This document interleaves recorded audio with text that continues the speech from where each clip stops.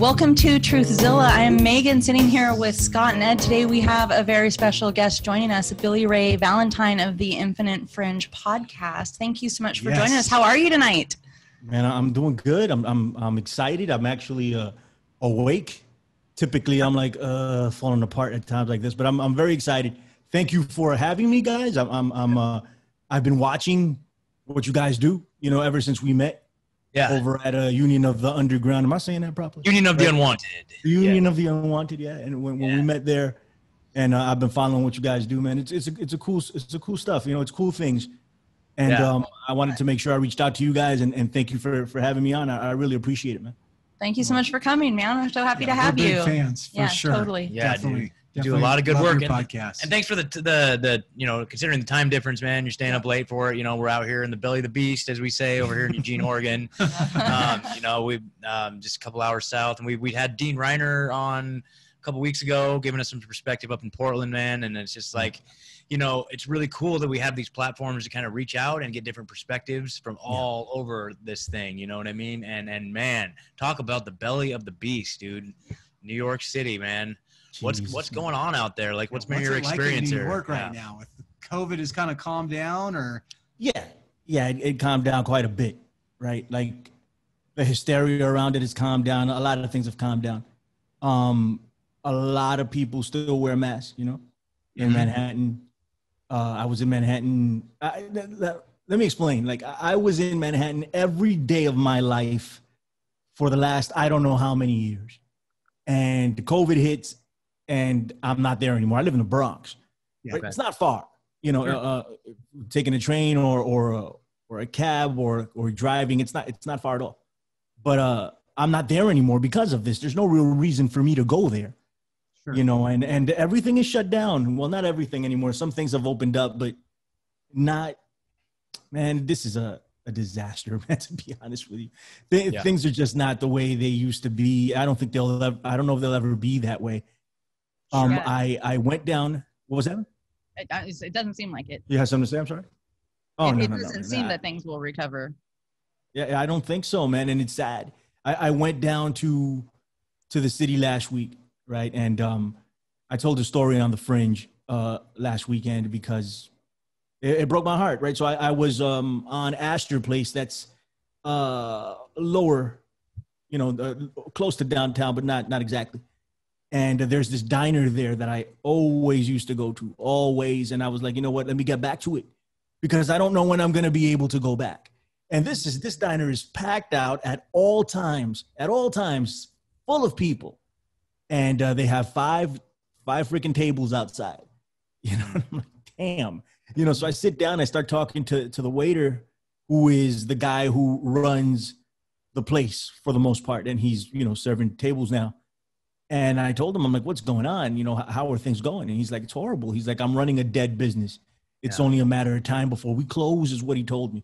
And I'm like, no, man. I'm like, don't say that, bro. It's not going to happen. And he goes, I just got this letter from the city and it told me outside dining, because there's no inside dining in New York City, right? So outside dining ends on October 31st, right? So when that's over, the letter read, if you survive the winter, you can go ahead and do outside dining again. Oh, wow. I'm like, no. Right now I'm telling the story and I still won't believe it until I see it. Wow. They have to let people back into these restaurants. I mean, I just don't understand it. There's frigid winters in New York City. You can't expect people to just eat outside during the winter. Right.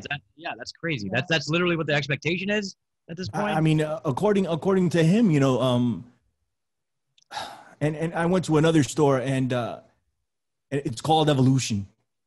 They sell all types of really cool stuff, like skeletons. I got this necklace that was it's a cobra vertebrae necklace. I've been eyeing it forever, right? So before COVID hit, I'm like, I'm gonna go get that, and then COVID hit, and I never got it. So I said, if things clear up, I'll go over there and get it, and I did. And she tells me she's 75% down in business, 75%, and that her rent is piling up, and her landlord is a good guy, so he's allowing her, he's like, pay what you can when you can. Sure.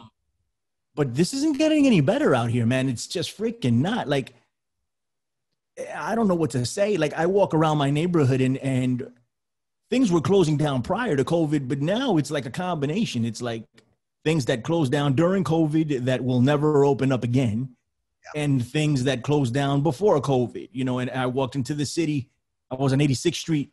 Several stores there that are gone now. Barnes and Noble, big stores, they're just gone. They're not, I mean, I don't know if they had plans to take off before that, but this might have expedited things just a little bit, you know? Absolutely.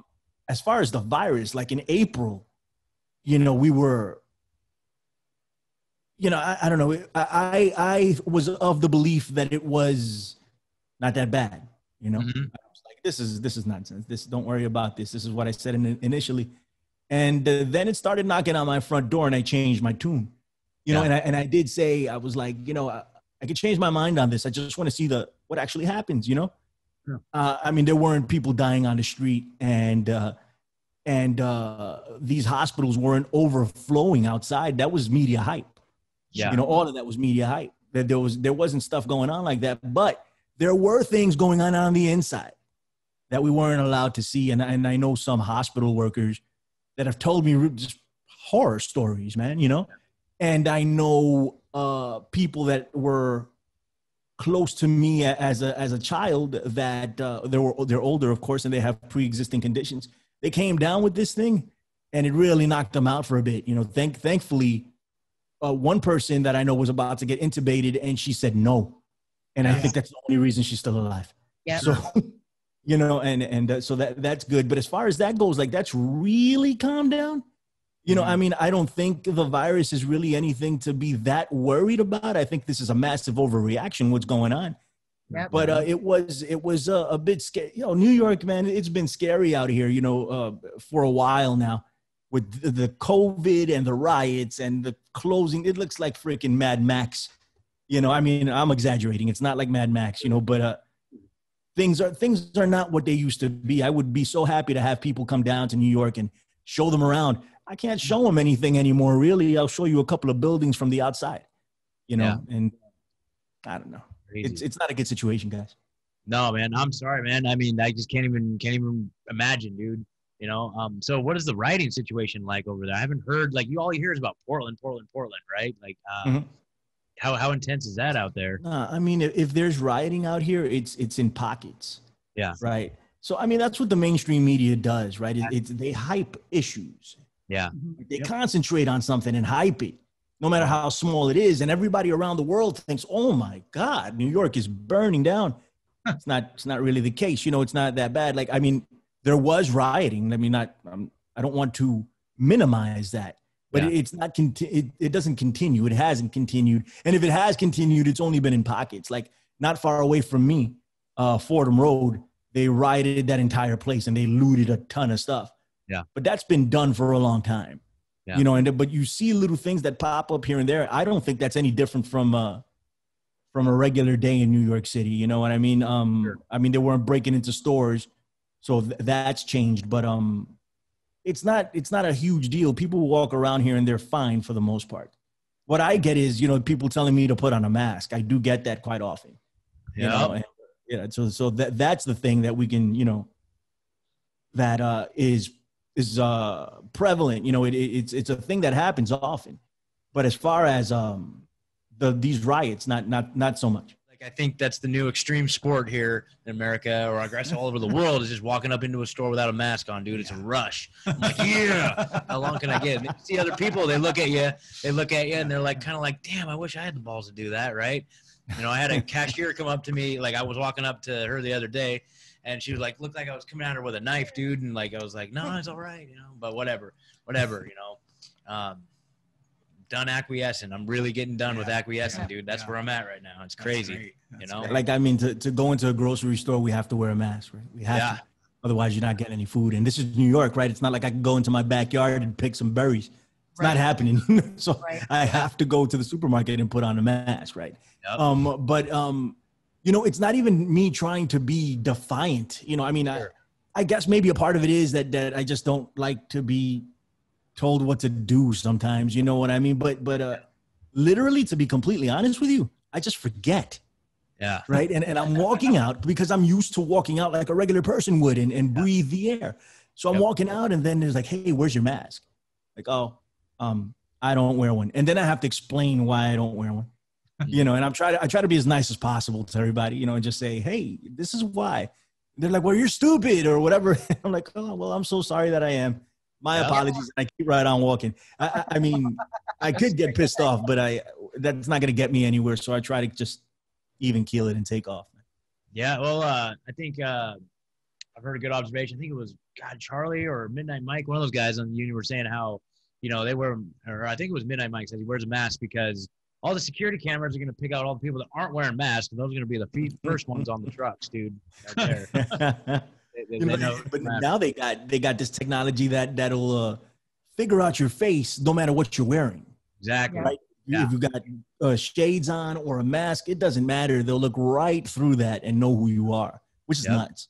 That's the new reality we have to live in, I guess. Totally. Even just like the heat signatures on your body, just the way your body gives up. Right. Look at that from like outer space and tell where you're at, dude. Like it's like, man, like that stuff that we know that they have is just probably 30 years behind what they actually have, man. I mean, that's just the name of the game. Like, know that. Like, have you heard of the laser that they can shoot at the bag of chips experiment? Have you seen that? Nah, I didn't, man. Tell me about it. What's up? Okay, so you can look it up on YouTube. It's a pretty common thing. So what they can do is like in the experiment, they have like empty bag of potato chips, right? And from a distance, they shoot a laser on it and they read the vibrations on the bag of chips from two people having a conversation, and they can extrapolate that. And just from the vibrations of the bag of chips, they can pull what they're actually talking about. From like a mile? From like a mile away. They could like shoot a laser at your window and just read the vibrations on your window. Insanity, bro. What you're saying in the room. That is insane. Like, get out of here. That's insanity. They've probably had this for decades upon decades upon decades, right? It always takes me back to bin Laden, right? I always think about, anytime I hear about technology like this, it reminds me about Osama bin Laden. We're closing in on 9/11, right? Yeah. So I remember when they quote unquote captured Osama bin Laden, killed him in Pakistan, right? And the CIA was literally in the compound right next door to Osama bin Laden, whoever the hell that was, right? Yes. And they said this on PBS. I think it was, damn it, I forget the guy's name. I know Barack Obama for sure. But there was another one, Leon Panetta, who used to be the head of the CIA. Yeah. Both of them said that they never had a positive identification on Osama bin Laden. They were that close, and they saw some guy out like in the field, quote unquote, farming or something, but they could never identify him 100% as bin Laden. Even when they broke into the compound, they still didn't know. And this is admitted. This isn't conspiracy theory. These guys admitted this, right, on film. We can go search it up. But they have technology that can spot a penny from space. So, I mean, I don't understand it. You're living right next door to this guy for months, okay? It wasn't a one-time thing. I mean, they were staking him out forever, whomever this person was, because I don't believe it was bin Laden. But they were never able to identify him. And bin Laden was a pretty tall guy from what I understand. He was 6 foot something. I mean, he's pretty easy to pick out of a crowd. Oh, look, it's Osama bin Laden, the world's most wanted terrorist. We just can't figure out if it's him or not, you know. But they have all this technology that can do it. It's just a bunch of nonsense, you know. Sometimes I try to rationalize in my mind why these people lie to us as much as they do. I don't get it. No, we can get into all that, man. Like that reminds me too of the infamous. I know you're a follower of Bill Cooper, right? And so it's June 25th broadcast on Hour of the Time where he's like, all right, so CNN walked into Osama bin Laden's cave and interviewed him. The whole world and all the intelligence agencies and all the military with all the resources in the entire world are looking for this one man, and CNN walks in there into his cave. If you believe that for a second, you're a damn fool. You know, and then he says, whatever's about to happen that they blame on Osama bin Laden, don't you believe it for a second. And he said that on June 25th, 2001. Man, so. and then I believed it hook, line, and sinker, man. That's the sad part about it, man. Yeah. 2001 went down, I mean, the World Trade Center. I believed it. And I said, it's Osama bin Laden that did this. I remember turning to my friends. I was with two of them in Midtown when when the towers were hit. Wow. We could see them. One of them collapsed in front of my freaking face later on, right? But I'm looking at them burning, and I turned to my friends and I told them, this was Osama bin Laden that did this. Mm-hmm. I didn't know who the hell Osama bin Laden was from a freaking hole in the wall. So true. Yeah. I was just saying it was, because that's what was programmed into my brain to believe. Totally. And then like a few years later, you know, I got put on and somebody told me what was going on. And I went in there they said, go to InfoWars, go to davidike.com. Yeah. And I'm like, sure, I'll go on these sites and I'll tear this apart in a few minutes. I'll be right back. And that's not the way it worked out. You know, like I had to apologize. You know, I was like, hey, I'm so sorry for being a dick about this pretty much. Yeah, I was probably wrong. And yeah, I was wrong altogether. But I bought this, you know, I was conned. And I think that's part of the reason why I take it so freaking personally, because I am the example of what they wanted, you know? To the T, guys, I am that. And then I found out and I'm like, oh my God. Oh my God. Yeah. Oh my God. You know, like, it just kept getting worse, you know? But yeah, man, I was exactly what they wanted to get out of the American public. Totally. Yeah, I completely agree. I think all three of us are in the exact same boat. You know, I think we came to this journey in different ways, you know, but that was mine too. Tower 7 was one of the earliest things that really kind of woke me up. Like, I had no idea. And even to this day, you can talk to almost anybody out there and say, did you know a third tower fell on 9/11? And they have no idea what we're talking about. Yeah, totally. You know, hopefully that'll change soon. You know, I don't know if you watched the most recent Union of the Unwanted. Richard Gage, dude, was on there, Architects and Engineers for 9/11 Truth. They've got a big documentary called 7 coming out here, all, like feature length, you know, big production, focusing on Tower 7, trying to bring some awareness to it, man. And I think that's, you know, I think now a couple of court cases going. Yep, there's a couple big court cases, I think in the UK, just to get out of this jurisdiction from families of victims of 9/11. It's just a lot, dude. It's crazy. You know, we definitely wanted to hear your perspective on that too, man. It's crazy that you were there that day. I can't even imagine, dude. Can't even imagine. Yeah, man. I'm sorry. Go ahead, bro. What's up? No, I was just going to say, I think it's interesting, you know, New York we had 9/11 there, and now here we are 19 years later, and we were kind of the hotbed of the COVID for the start of the U.S., you know. I want to hear how is it different? Are people more awake now, or are they just, is it the same? I mean, I know it's got to be a different feeling. I think at 9/11, people kind of came together. Right. You know, it doesn't feel like feels like we've separated. Absolutely. You know? Absolutely. 100%. I think you hit it right on the head. It's always New York, right? They always beat us up, man. They use us as guinea pigs out here, man. Yep. You know, to the point where everybody's leaving. People are taking off. Yeah. I think it's 8 to 10% of the population of New York has left, according to some statistics, and they're not coming back, right? Yeah. And to be honest with you, if I didn't have so much tied up here, I'd be gone. Yeah. You know, and it's only a matter of time before I leave anyway. I love this city. I love New York. I love the Bronx. It's all I've ever known. But it's time. It is time to get out. You know, and any major city where anybody watching this that resides in a major city, let's go. We got to get out, like, soon. I don't know how soon you can do it. I can't do it, like, overnight. It's going to take me at least 2 years to get my stuff together and get out of here. And my mom and my grandma and just so many people that are here. We have a unit. We have a working relationship, and we're a family, you know, and we have stuff that we rely on each other for, which makes it a lot easier to live. But we got to get out. I'm not leaving them behind. You know what I mean? So I got to figure all this stuff out and how it's going to work. But on September 11th, man, I remember it like it was yesterday, man, because like somebody handed me Behold a Pale Horse way before September 11th. It was, I think, in 1998. One of my friends was like, you'd love this. He's like, here, read this.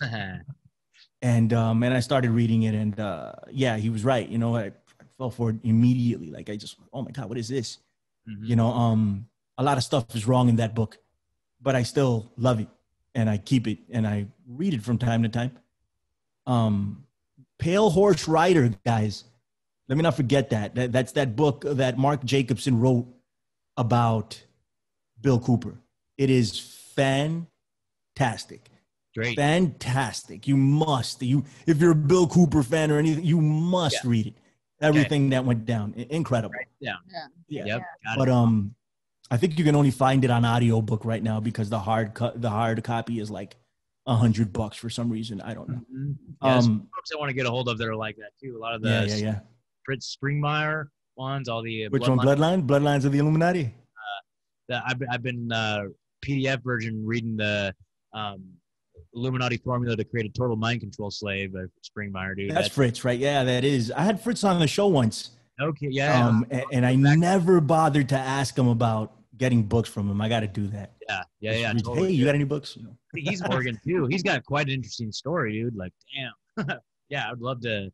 I'll go back and listen to that episode of yours, dude. That's awesome. That was a long time ago. It was about a year and a half ago. But I was coming into work on 9/11. I remember it like it was yesterday, and I was always about a minute or two late to this job that I had. I was really young, and my boss would always be like, "Hey, listen, man, you got to get here on time." And I would tell him, I'm like, "Listen, man, I'm 2 minutes late. I'm here. Don't worry about it. I got it. I got the job. The job is done." And he's like, No. You got to get here on time. So it was 9 o'clock. I was supposed to be at work. I remember 9:05 getting to work and punching in. It said 9:05. I had no idea what was going on. And I was like, damn, that's all I kept thinking on the train because I left my house on time. You know, and I should have been good. And I'm like, I can't freaking catch a break. This guy's going to get in my ass. And 9:05, I punch in and then I walk into where my station was, my desk. And, you know, televisions are going off and, you know, the plane flew into the towers. And the first thing I said, I was like, what an idiot pilot. How do you do that? Like, this is what was going on in my brain. Yeah, totally. This is how far off I was. Yeah. Okay. And I'm like, man. And then they told me, a second plane hit. And I'm like, oh, okay. That's not good. I'm like, that sounds like some type of attack. Right. So that's when I finally started, you know, and then the building was evacuated. I was in 200 Park Avenue. That's the MetLife building right now. So I'm sure you guys know which one it is. The one that gets blown up during movies all the time. It used to be the Pan Am building. So that's where I was working at the time, right on Midtown. We walked off, headed to the corner, and you could see the towers on fire, both of them. They're just on fire. And I'm like, wow. So that's it. It was the end of the day. Nobody went back to work, but no trains were running. We had to walk up to 86th Street to catch the train. I went down to the center, to the World Trade Centers. I went down in that direction.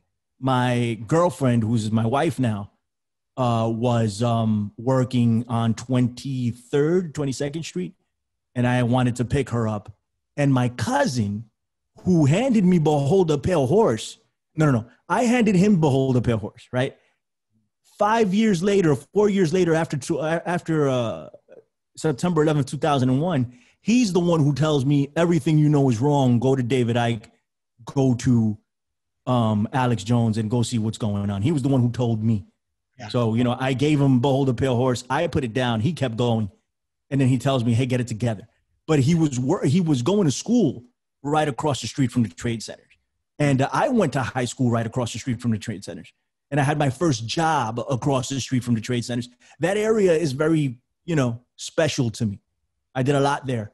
My cousin was down there. So I'm like, I'm going down to the trade center. I didn't make it that far. But when I was at 20 something, I want to say, or in the teens, one of the towers collapsed in front of my face. Damn. And everybody scattered like rats, and you hear people screaming and crying. I literally thought we were being, you know, like planes were flying over and shooting us at the time. I was just running to try to catch cover. And then I saw what was going on, and I'm like, oh, it's the tower. Okay, damn. You know, I still kept going down, and then the police stopped us. Yeah. You know, and they didn't let us go any further. So I picked up my wife, and we took off and went back to. So we walked from a good slice of the island of Manhattan. We walked from to get to 86th Street, and then came over to the Bronx. You know, and everything was very somber, and like you said, you know, everybody was together for a while. Everybody. You know, but this with COVID, it's very different. It's very different out here. so many different points of view. You know, some people are like, yo, a lot of people are like, put your mask on. Some people are like, no, I'm not putting my mask on. Or some people are like, this isn't a thing. You know, I'm not dealing with this crap. I just came from the pizza shop before I hooked up with you guys because I didn't make any dinner. I was busy doing something. Let me go get some pizza. So I got pizza for everybody. And the guy making the pizza is like, yo, this is a bunch of bullshit. Can I curse? I'm sorry. Yeah, you're good, dude. You're good. Dude.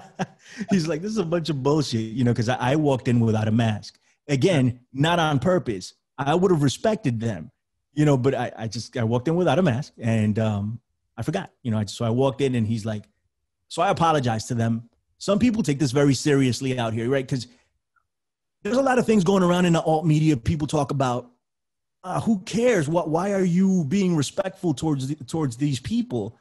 Here in New York, it's a bit different, right? We got hit kind of hard. And I live in a predominantly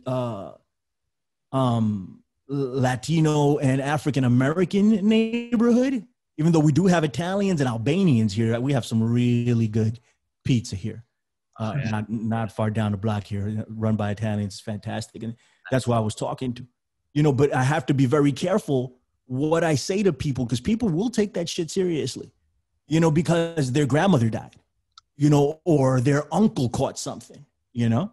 So I'm not in the business of telling people, man, screw you, you're wrong. I'm not, you know, I'm not going to wear that mask. And then meanwhile, they're grieving because their mother's gone, you know, and I'm, you know, whatever we think of COVID, whatever we think it is, people are dead here in New York. You know, people died for real, whether it was the intubations, whether it was freaking the virus itself, whether it was, what do they call it? Morbidities, all that. People are freaking dead. People died, you know, and I'm not trying to disrespect people out here for something like that, man. You know, and I want to learn and I want to see what I can find. And you know, and I talk to them about it. Well, what happened? You know, and if they're willing to share, I sit down and I try to listen. You know, what happened? Did he have any comorbidities? What was the experience in the hospital? You know, I just want to know. You know, and if they don't want to talk about it, I fully respect it. And if they tell me, listen, put on the mask. If I have it, I'm like, I'm sorry, ma'am. I'll put on a mask. You know, and people say that's counterproductive and you're wearing a muzzle. And I get all those arguments. But it's a very different situation if you're sitting here in the Bronx and then you look at the statistics of how many people died here. You know, at one point, I was going on my podcast saying that they were underreporting the numbers because I was aware of so many people that were going. And I was like, when is this going to touch me? I was like, man, it's only a matter of time before it gets into my inner circle. Thank the Lord that it didn't. But then I was like, you know what? I kept looking and I kept reading. I'm like, oh, they're not underreporting the numbers. It's just a lot of minorities dying from this. And the reasons that is because, you know, we have a lot of underlying issues. We eat crap. We're not very healthy out here. You know, so there's a lot of underlying issues that might have caused that, but that's what the statistics show anyway. You know, and I'm like, that makes a lot more sense to me. You know, because I talk to other people and they have nothing going on. You know, and you know, you guys are in the same business. We talk to people all over the world and nothing, right? There's nothing going on. So, I mean, what am I going to say to that too? I'm not going to be like, oh, that's a bunch of bullshit. I know there's nothing going on. I'll take your word for it. Here in New York, it was something a bit different. That's all. Go ahead. What's up? I was just saying, we have 5 deaths in our county. Yeah. Wow. 5 over this 6-month period. And they're COVID related deaths. They won't even really tell you what they actually are. So yeah, I can imagine it being certainly different in a place where there actually is death. We just don't live in that place. But at the same time, I do think, you know, when I've heard about New York, you know, I mean, that is where the venting people to death. That's what we learned. I mean, we're hearing 9 out of 10 people that go on a ventilator are dying. That's where Cuomo, you know, opened up the nursing homes and flushed all the people that had the COVID into the nursing homes. And that's something I'm interested in too. How are people feeling about Cuomo these days? Because, you know, I mean, if I were in New York, I would be pissed. I'll tell you a story about me and your boy Andrew Cuomo, man. I bumped into that dude one time. I was living in Parkchester section of the Bronx, and he was running for controller. early on. And I knew who he was.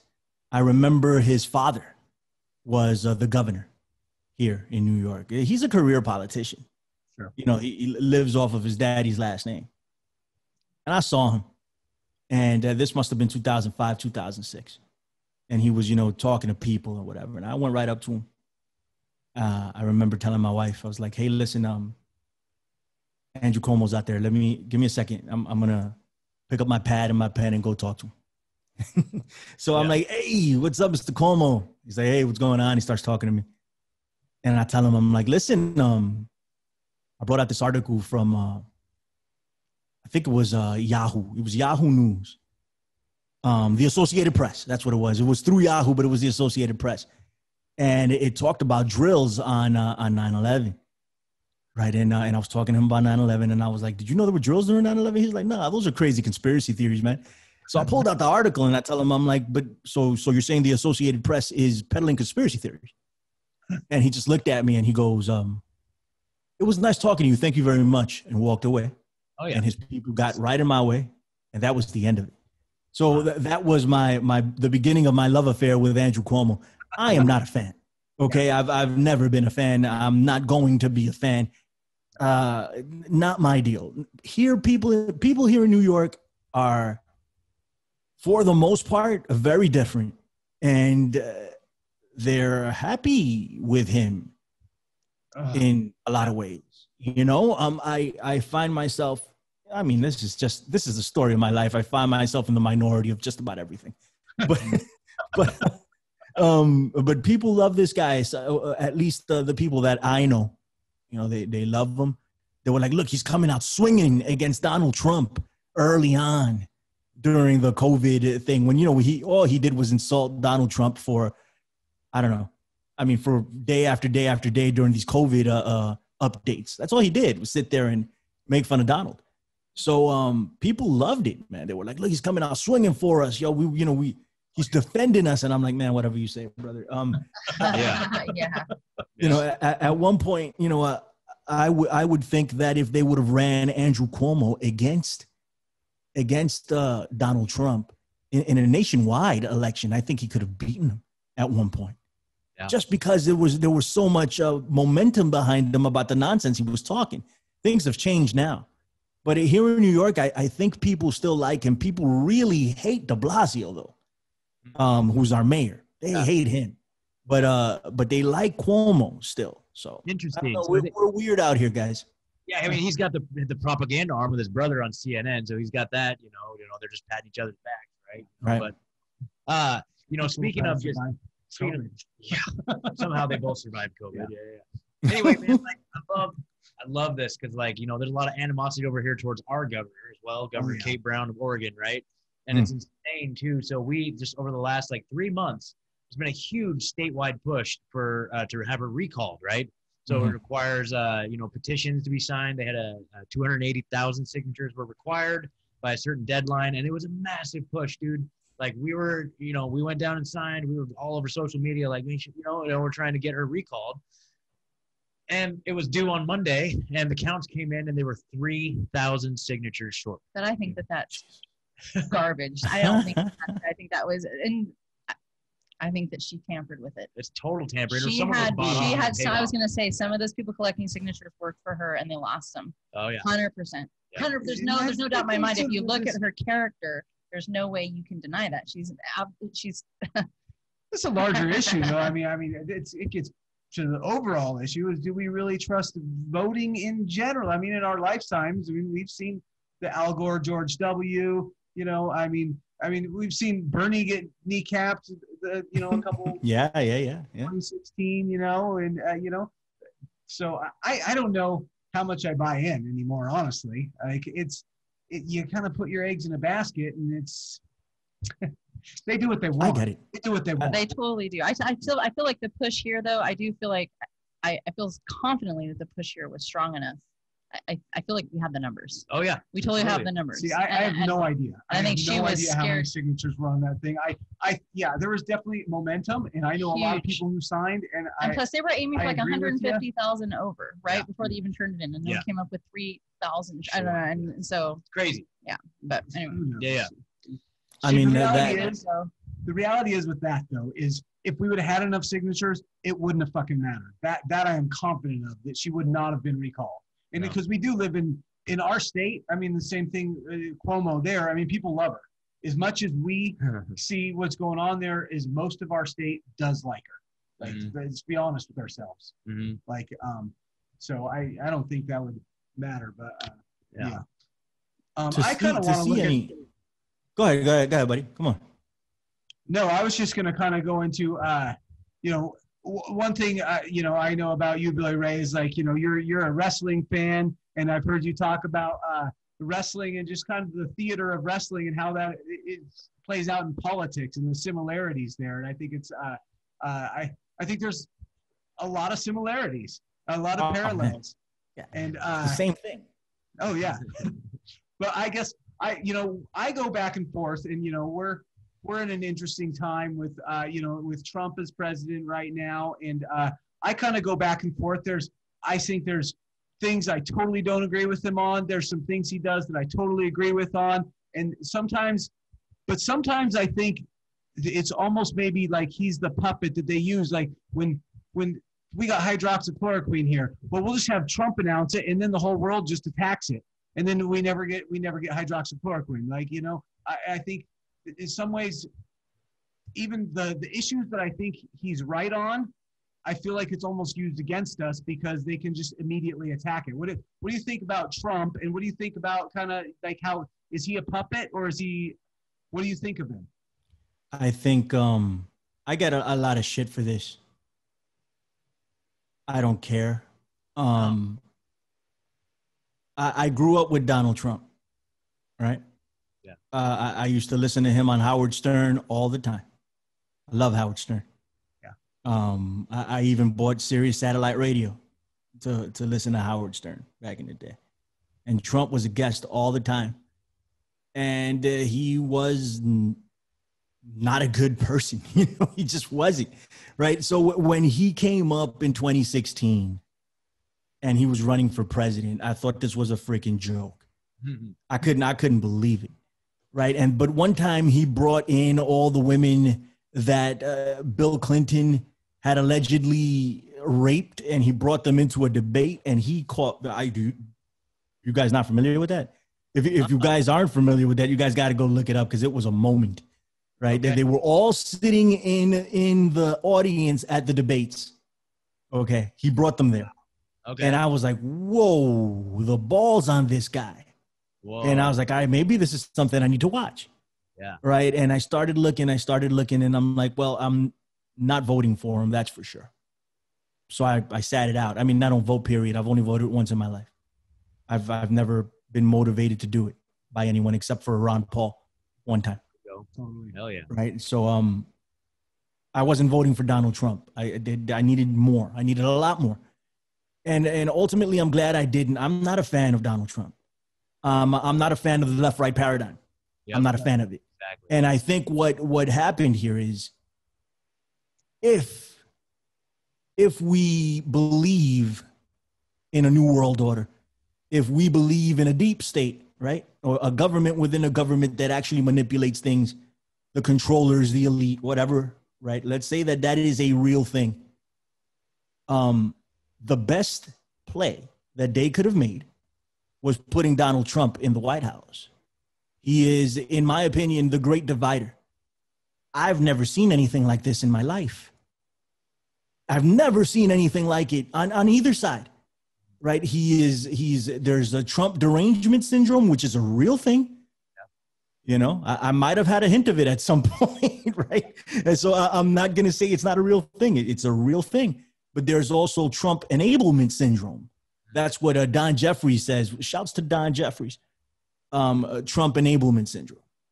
No matter what he does, no matter how deplorable or wrong it is, people will support it. It's a complete divide. It's reinvested everybody into the left-right paradigm. Yep. There's the Democrats that want anyone but Trump. And now there's the Republican Trumps, because Trump has taken a hold of this party. He's made it his. The convention there was a Trump talking on every night. You know, it was the Trump show for the Republican National Convention. You know, so now it's those who are with him and those who are against him. Red and blue, Bloods and Crips, a straight up divide in the country. Not only has it divided the people, but it's also divided the alternative media. Yeah. It's also divided us because we have the QAnon people. Mm-hmm. And then we have the pro-Trump people, and we have the anti-Trump people. I don't think we have pro-Biden people in our movement. Yeah, I still we'll just leave it out. We have anti-Trump people that are voting for Democrat because of the anti-Trump ticket, but pro-Biden, is that even a thing? I don't understand. No, I don't think that's a thing, no. but it's divided us, you know, and I go back to the way Trump was elected, you know, and I think of Cambridge Analytica. And the 5,000 data points on every American through social media that they were able to pull. And what did they give this guy? You know, they gave him a script. If we're not familiar with Cambridge Analytica, I'll give you just a little bit. Totally. This company, Steve Bannon, you know, the Mercers started over in the UK in Cambridge University. They called it Cambridge Analytica. It was a part of SCL Group. Which is also linked to British intelligence. And they were able to come up with a plan to get a person elected. It wasn't necessarily Donald Trump. It was going to be Ted Cruz. That's who they chose originally. Ted Cruz fell back for some reason.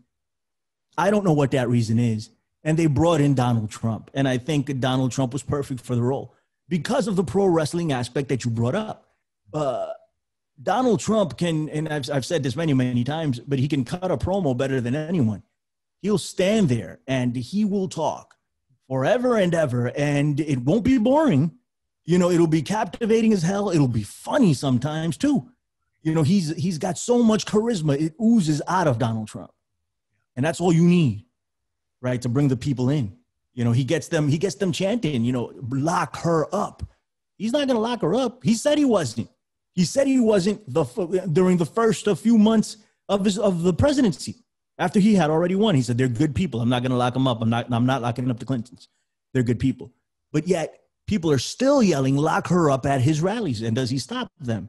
He doesn't, because he likes the energy he gets. He knows what to say. He's like, we're going to lock her, and everybody screams up at the drop of a dime. That's what The Rock does, right? In the WWE, that's what he used to do. If you smell, is what The Rock is cooking. I love The Rock, man. Right? That's what they would say. So there's a lot of similarities there. Yeah. You know, and this is why I'm not a fan of Donald Trump. Cambridge Analytica gave him a lot of this stuff, a lot of the script, you know, build a wall, drain the swamp, which you can make an argument that he hasn't done. You know, some people think he has. I think there's a bunch of swamp dwellers all over this. Totally. He's got more CFR, Council on Foreign Relations. Council on Foreign Relations. And then there's the Council on National Policy. I can't even pretend to go into this with you guys. My boy John Brissom just continues to harp down that road. You know, the Council for National Policy and a bunch of other stuff, the other side that they've never shown us. Yeah. The think tanks of the right. You know, and then you start thinking about it. And I've watched Alex Jones religiously since 2005. I trailed off for a bit when he went pro-Trump, but I've come back now with the whole COVID thing. Yeah, he's never mentioned the CNP once, but he points our finger over to the Council on Foreign Relations all the time. Yeah, everybody in the truther community knows all about the Council on Foreign Relations. Yeah, we know all about the Bilderberg Group. We know all about Bohemian Grove. We don't know about the CNP. Yep, I got to admit, looks like I have something to research now. Mike Pence, straight out of the CNP. Okay. You know, Donald Trump had to give a speech in front of the CNP before he became president of the United States. There's another secret think tank on top of that called Lasser Kell. I knew nothing about that. It's the equivalent of Bilderberg. It's just for the right. Okay. But we don't know anything about it. You know, they haven't told us any of this. Why? It's like lying by exclusion. They exclude certain things. They don't tell us the full truth. They're not showing us both sides of the coin, but we think we're informed. And this is me here too. Like, I have no freaking idea. I'm sitting here weaving through this and I'm like, really? Like, how come I didn't know this? I've been doing this for X amount of time. I knew nothing about this. Yeah. You know, and that's the deal with that. Like, I'm just to fall back a bit and let you guys get in here, man. I'm not a fan of Donald Trump, man. I'm not. I think he's the great divider. And while he may do some things right, you know, you can make that argument for a lot of presidents. The things that continue, we got to look at the things that continue, and that's the military-industrial complex, the technocracy. It continues. There is no slowing down in any of that. That continues. They will let us have a couple of issues, you know, the softball issues back and forth. They'll let us talk about that. They'll even let us make some change. But at the end of the day, the war machine is not going to stop. The bombs have continued. The invasions of countries and trying to destabilize and military coups on elected officials in other countries, that doesn't stop. That continues. And, you know, as far as the technocracy goes, he said, give me 6G. He wanted 6G. You know, he said, I want 6G now. You look at, and now this vaccine is coming out, supposedly. They said by November 1st. Yep. That's insane. November 1st. It takes what? Anywhere from 7 to 10 years to have an effective vaccine. If that, they still don't have a vaccine for the first coronavirus. Yep. So how are they going to come up with one for the second one just like that? I don't know. All questions. And this is all happening under Donald Trump. This is what we need to keep into account. Just me. Go ahead. I was just saying, as David Icke always says, like, you know, this vaccine, they're not making this vaccine. They're just waiting long enough to give you this vaccine. Yes.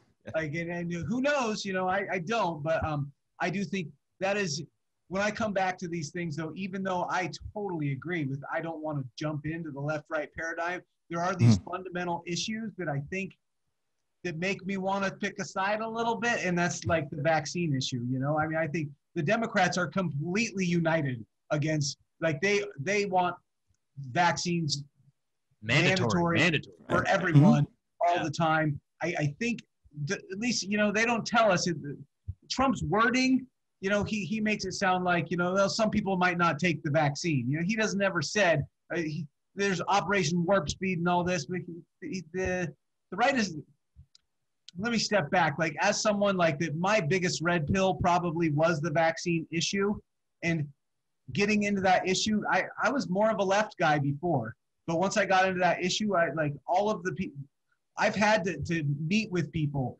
and you know, we try to meet with representatives, state representatives, and, you know, get our point.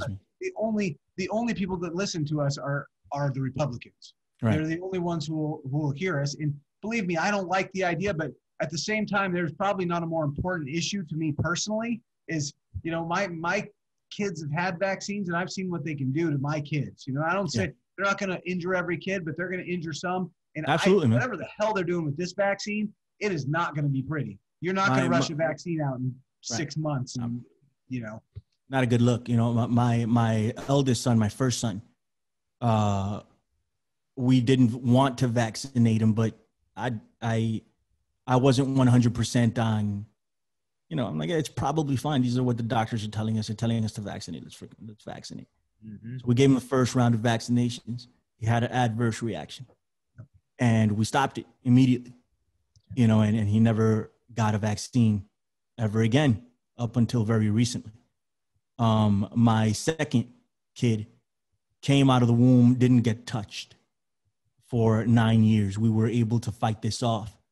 And it wasn't easy. You know, people kept the school system and a bunch of stuff. We had to go through a bunch of hoops to get it to be that way. But both of my kids are incredibly healthy, thank the Lord. You know, and on I want to say April of 2019 or May, there was the measles outbreak here in New York. Oh, in New York, yep. Right, Yep. and it went through in the United States. It was almost a primer for this COVID thing. Sure. Because it was the same reaction on a lesser scale. Yep. You know, they were like, nope, we have to eradicate the spread of these measles that were going around, man. It was nothing. No one even died. There wasn't even a death recording. Yeah. For the latest outbreak. As far as I can tell, I don't know if we have not had a death from measles in over 10 years. So. Wow, look at that. Look at that. But what they went ahead and did was they made it mandatory that every kid in New York had to have vaccines.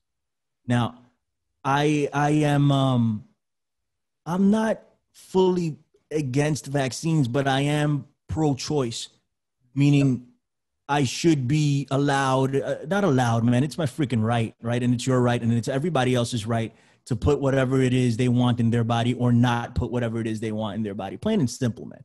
It's just that simple. There's no other debate about it. Yep. Right. And it's a sign of our slavery, in my opinion, of our ownership here in New York and eventually throughout the United States. But we had to do it. We had to comply. We had to either that or we had to leave. I couldn't put my kids in school. So my kid, one of them is in his teens. The other one is 9, and their immune systems are strong. You know, we try our best to keep that the way it was. So I felt a lot more comfortable giving them the vaccines than when they were, you know, infants, when they don't have an immune system adequate to fight any of this shit off. Yeah. You know, so I felt better about it, but I didn't feel good about it. I still don't feel good about it. And I still found another loophole. Lord willing, it stays that way, but I found yet another loophole. So I've stopped doing what they wanted me to do. And now it's an even bigger fight because I don't have exemptions anymore. It's not legal. I'm arguing on a technicality, and I'll tell you guys off the air if you want to know. Yeah. But I'm really arguing on a technicality at this point, and it's worked out to this point. Thank the Lord. Wow. But it's not even a technicality. It's the real deal, but it's up to them to accept. That's all. Yeah, sure. Yeah, and it's just so incredibly frustrating that it even has to come to that, man. Like, it drives me nuts. Yeah. So I'm not very optimistic, bro, to your point. Yeah. That no matter who sits in the White House, that they're not going to try to slam this down our throat, man. Yeah. Let's look at it now. They want to push this out in November. It makes me think that it's to win an election right now. Why on November 1st? This is Donald Trump that's trying to push it really hard for it to come out. You know, and admittedly, he's admitted that this is what he wants. As soon as possible, we're going to get these vaccines. He's said it over and over and over again. So I'm not confident that by voting Donald Trump in, he's going to stop this for us. Yeah, exactly. I'm just not confident. And I'm pretty sure Joe Biden is going to be pro whatever the fuck they want to give us, man. Like, he's like, yeah, sure, we're going to do it for them. And I want to think, and I want to feel that Donald Trump is different. Sure. But, yeah, the toxicity of the politics and the political atmosphere and the right-left paradigm as we're seeing it right now is to the point where it's like neither party on either side on any issue has the public's best interest in mind. They don't have anybody's interest in mind. The only thing that matters is the election. And every decision that they make has to go through a checklist of, is this going to help us in the election or is this going to hinder us in the election? Yeah. And that means that means letting your city burn because you think it's going to help your election, then that's what we're going to do. Yeah, man, that's what they've been doing, unfortunately, man. Yep, it's just incredibly frustrating. Like we don't matter. Yeah, is the end of this. None of us matters. And what I want people to, I don't claim to know anything. You know, I'm learning just like everybody else. You know, it's a process. But the only thing I want people to take from any time I speak, and I appreciate anyone that listens. I appreciate you guys having me on. I really do. You know, and all I want people to know is that we need to do this together, man. If we don't come together, there's no change. Nothing's going to change. And we need to realize that they are attacking us. All three of you, me, everybody else that's watching this, they're attacking us. Yep. You know, they're going to be fine. They're having their own little civil war, and they're going to be good. Yeah. We're the ones that are going to prop this thing up and take the vaccines and fight their wars and cook their meals and make everything they want made. That's just the way it works. We need to realize our own self-worth. Absolutely. And come together and push them off and say, no, we're not doing this anymore. And we can only achieve that together. It's the only way. Absolutely, man. Absolutely. So I know it's getting late over there, Billy Ray, but I wanted to ask you real quick. So what's just in the interest of just keeping this in the public's consciousness, like what's going on with the Maxwell situation, Ghislaine Maxwell? Like what's your take on that? Or is there any new developments? Or is there any rumors in the streets of New York, or what's going on? Yeah, man. You know, in the streets of New York, tons of rumors about Ghislaine Maxwell. No, man. I've always, I was really surprised that they actually brought her in. Never thought I would see it. Yeah. Because I feel that she's more senior than Epstein, right? But they brought her in, and it was the Southern District of New York that did it, right? And there was a little thing going around when she got arrested because it was the attorney of the Southern District of New York. I forget the guy's name. He got fired 12 days before or 13 days before Ghislaine Maxwell actually got arrested. So people were saying, "Oh, you see, look at that! Like they fired Donald Trump and Barr, fire this guy, and there's progress. Boom, boom, boom. They're looking at it like that. It's kind of not the case. The guy that got fired, and I'm blanking on his name right now, but I'll get it at some point. The attorney of the Southern District of New York, he was the one that filed the papers against Epstein. He was the one instrumental in bringing in Epstein. He was also instrumental in bringing in Maxwell, to the point where when they fired him, he would not leave. He didn't want to step down. He went ahead and appointed a lady that he was working with for about 20 years, went ahead and appointed her so she can continue that. So she was responsible for Ghislaine Maxwell's arrest. And get this, they're also responsible for the arrest of Steve Bannon. Whomever these people were going after the right people, in my opinion. I could be wrong, like I said, but also responsible for Bannon, and they get fired by Bill Barr, and I think that person was given the post by Jeff Sessions.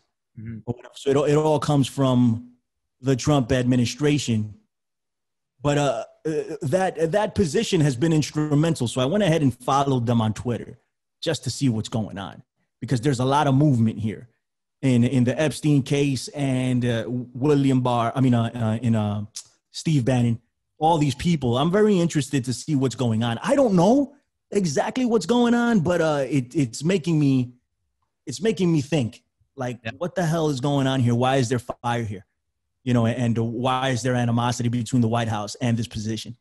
Because they're responsible for a lot of these arrests, in my opinion. There's just so much cross-pollination between it. You've got like Dershowitz, who was originally on the Epstein team, working on the impeachment team of Trump, and then Barr and his dad, who hired Epstein. Like, just back and forth on both sides. It's just such a twisted thing. I don't know. I was just hoping I just wondered if you had any good intel on the ground over there. And so that's good stuff that I'm going to look into. And now that you want it, I will go put my ear out on the streets and see what I find, and I will report back to you fine people. Awesome, man. Yeah. Cool. Billy Ray, man, I can't thank you enough for coming and joining us tonight. How do the folks find you? Well, more importantly, we have to have you guys on the Infinite Fringe. Hell yeah. To happen. So we have to work that out at some point. I'd be very excited to have you guys, hopefully live. That'd be fun, and you guys can interact with the people, and it's always fun to interact with the people. Dude, that'd be great. Yeah, man. Thank you for having me, guys. It's really been an honor. It went by really quickly, to be honest with you. Yeah. So I enjoyed it. I enjoyed it. Thank you for giving me a platform, and thank you for doing what you guys do. I appreciate it, man. My name is Billy Ray Valentine. You can find me many places on TFR, Truth Frequency Radio, 7 p.m. Eastern, live. This Sunday, it's going to be me and Tony Atterburn talking about 9/11. We're going to do a 9/11 show early because September the 11th airs. September the 11th falls on a Friday, so we're going to do the 9/11 show a bit early. I'll be down in Ground Zero on September 11th, as I always am, Lord willing. So if you guys are in the tri-state area, come down. And if you see me, say, hey, that'd be cool. And I'm going to be out there for the majority of the day doing activism. You can also find me on Apple Podcast. That's the Infinite Fringe on Apple Podcast. And anywhere else you can find podcast. You can find me on America Unplugged over on Iconic. That's David Icke's and Jamie Ike, a platform that they built over there. And I go live there on Sundays. My show airs there on Sundays. So you can get a double shot, Infinite Fringe and America Unplugged. And if you're into pro wrestling, I do that too. I do way too many podcasts, guys. So awesome, dude. I love it. Yep. If you're into pro wrestling, man, WLR on hackerhameen.podbeam.com. That's the Wednesday locker room. I'm there from time to time. I'm going to dip out for the fall because I got school to finish up and I probably won't have the time, but I'll fill in from time to time and I should be back in January, Lord willing.